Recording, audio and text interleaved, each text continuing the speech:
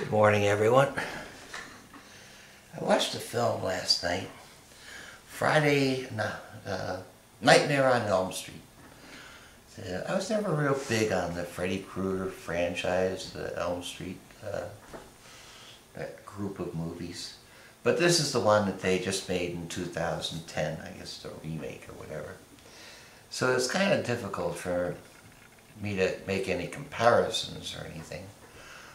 But I kind of knew the big story that they townspeople thought he was a child molester and burned him up in a building, and then he comes back to kill the children of the people who burned him up in the building. Well, if he had not done it, I guess, it was kind of a sweet revenge sort of thing. But he was. And I don't know if they proved it in other movies or not, but he was a real bad guy, and well, I guess everyone deserves a day in court, but this guy didn't. Anyone who hurts a child should be, at best, spend a couple of bucks on a bullet in his head on the way to the police station. If you know he did, he's a bad guy. Hurt a kid.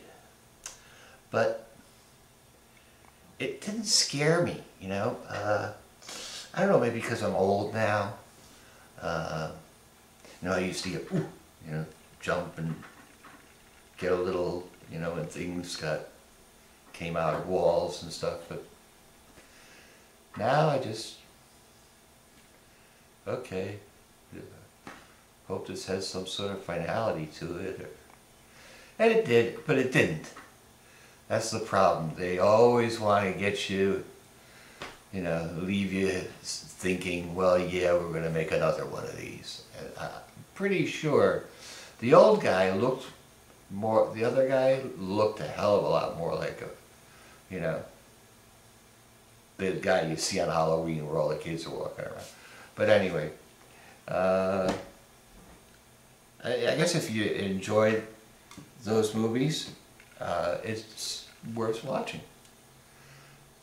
Because unless I ruined it for you, and you didn't know he was a bad guy, I'll thank you all for your participation.